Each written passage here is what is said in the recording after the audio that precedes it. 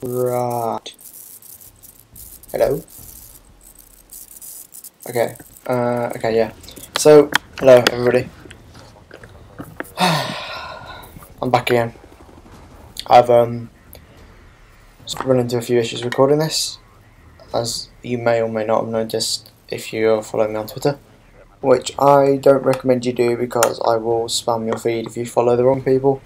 But really what's happened is I recorded this once on Audacity and it didn't work. And then I'm looking into recording with my 12 beaches, but that didn't work either. Because I need to buy something or whatever. I don't really know if Turtle Beach is trying to scam me out of money. But for now, you're going to have to do with the fan, and I'm really sorry about that, but I really cannot do much about it unless I want to spend about 50 quid on a mic. I might do that in the future, in the coming months. I don't know. It depends sort of if I'm enjoying this enough to make continuous investments like that. But obviously, you can hear the mic coming through already. It's just ridiculous. It's not even practical. So I don't know what I'm going to do. I'm going to have to look into it. I mean, if it really is bad, I'll probably get one, but I'm sort of wanting to hold off till about June, July time, because that's basically when my exams are finished and I'm getting a new computer. And I might even, and because I'm selling my MacBook as well, when I get that to a friend of mine, I might be able to spend a good portion of the money I'd make from the MacBook, which I think I'm selling it to him for about £300 because it's only a couple of years old, something like that anyway. But if I have a decent amount of money, I might buy a proper good quality mic then. But that is not what I want to talk about. My mic troubles, my audio troubles, which I know are plaguing the channel at the moment. But I hope it doesn't affect my countries too much. If it does, you're going to have to tell me and I'll do my best to sort it out. But you know, so far it's the best I can do really in the situation I've got. Okay then, what I have actually for you to watch is some Battlefield Bad Company gameplay. It's on a 5-base rush map called Laguna, Presa, I think. I might be wrong, and if I am I'll sound very stupid considering the amount of times I've played this map. But I don't like this map. It's a bit, I've never been a fan of it, especially on the first base because it's such a slow first base. But anyway, if you have never played Battlefield before, you may be confused by some of the mechanics of game aspects in place, such as what happened for him to get a little orange triangle, over his head. That is called spotting. It's pretty much because in Battlefield, on most platforms, unless you're on the Xbox in a party chat, you can only speak to the guys you're in the squad with, and the squad consists of up to 4 people. You can see it on the right of the minimap. Occasionally, there's me and Con. And basically, you will only be able to talk to those 4 people for the game in voice chat, unless you wanted to text message people, which may become a bit slow and problematic. So, use spotting to show the entire of your team. God, I've got something like I don't know what's going on there. I don't know, catch my breath again.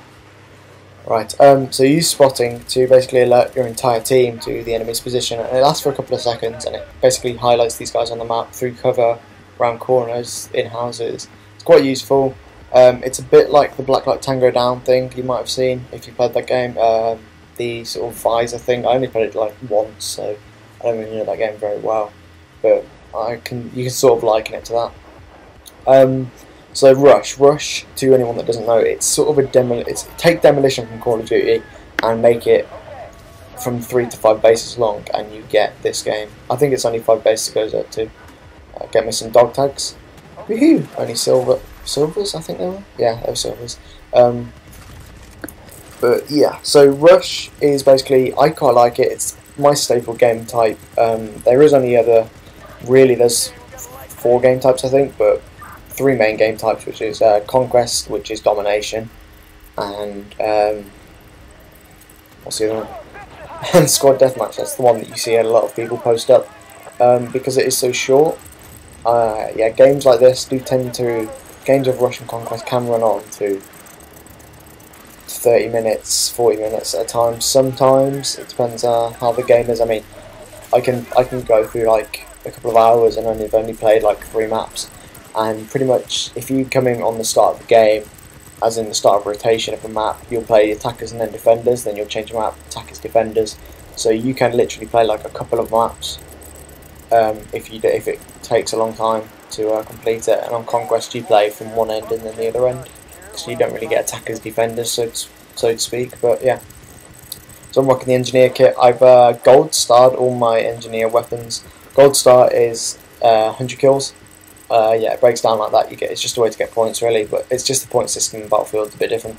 I mean, I could explain all of this, but literally picking it up for about a couple of hours will kind of explain it to you. But I've gold starred a lot of my weapons, and I'm kind of racing Con at the moment, who's a decent teammate of mine who I usually play Battlefield with, to get all the gold stars on everything. He's pretty much beating me though on most fronts. But yeah, I still like to joke and pretend that I've got more kills than him. I don't actually know if I do. I think he might have more than me. But yeah. So yeah, basically engineer kit, vehicle, just defense, and sort of sneaky class because it's got the silencer on. But in my experience, in my opinion, I don't feel that the little map in the bottom left corner that you just see there really does much apart from leads you around the map, gives you your positions of your teammates, and tells you how many lives you have left. Now, oh yeah, I'll mention that in a second, but because basically when you play Battlefield, you basically play against a team of cold-blooded or ghost users or whatever you want to call it. You can't see them unless they fire their weapons. You see like a little orange triangle flick up now and again. Another reason they'll come up is spotting. That's why it's so important. It's because spotting is basically your map. It's your UAV, and also Wookiee motion mines, which I may throw some gameplay of playing a Wookiee, which is actually a recon, but a Wookiee all the same is what they're renowned as. And if I do, I'll definitely highlight how to sort of play it the correct way, maybe. I think I'll say it like that. It's the correct way of playing it. Running around stone scoping like a boss. But yeah, so pretty much engineer is your vehicle support and explosive class. You've got rockets or anti-tank mines. Anti-tank mines, of course, being in most people's experience, the way to take out tanks or any land vehicles. In mine and Con's experience of a game we played on Oasis, also a method of getting killed in a chopper. That is not in any way due to my poor piloting skills. Actually, it is, and you'll see it if I can be bothered to put all the clips together. It was a hilarious period of time when we were flying a chopper around the Apache on Oasis, which is a big map from Battlefield 1 that became brought over. A bit like how Infinity War brought Call of Duty 4 maps in. Now, Battlefield by Company 2, sorry, is my first Battlefield game. So whenever I reference Battlefield, I actually mean Battlefield Bad Company or Bad Company 1 or 2. And I'll kind of make it clear if I mean the normal games. Well, I probably won't actually, but yeah, just pay attention and sort of take your best guess. I don't really know what I really have to say. I mean, about this, it's pretty self-explanatory. You kind of run in, plant the bomb, run away, and hopefully it blows up, and then it moves up again. So yeah, that was what I was going to talk about. I remember now. Right, so tickets. You see in the bottom left, on top of the HUD, there is a bar. It says attackers with a small number underneath, 2 diamond shapes or rotated squares. So that would be what? That would be romp. No, it wouldn't be romp. Never mind. And then defenders have an infinity sign underneath, which is the sideways 8. So defenders, when playing, always have infinite tickets or infinite lives, but they're known as tickets on this game. And basically what happens is when you die as the attackers, you lose a ticket for your team. And the guy that just ran past me is a medic. Medics have the ability to not only keep you alive using medikits or medipacks or health kits, whatever you want to call them, but they can also revive you, pick you up, probably either Rambo revive you if they're inexperienced, or do a safe revive on you if they know what they're doing. Which again I'll get to when I possibly do a medic episode of this game.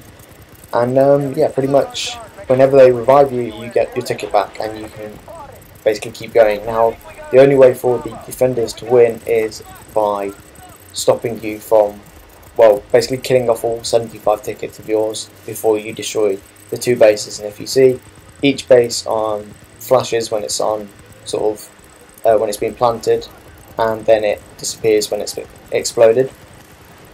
So as you can see, we already took B, and then we just take A as well before running on to the next base. So we get a fresh 75 tickets. It doesn't go up above 75, but it will continue to decrease whenever you die.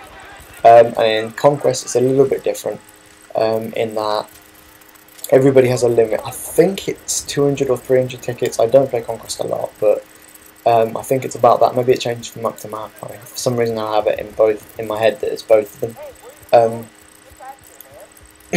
And then from there, basically, you run the other team's tickets down, not only by kills but by ticket draining. Imagine spawn trapping, literally killing them without them being alive.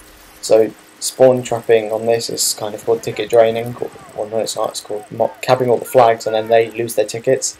It's like a bleed effect on their ticket counter while you have all the flags.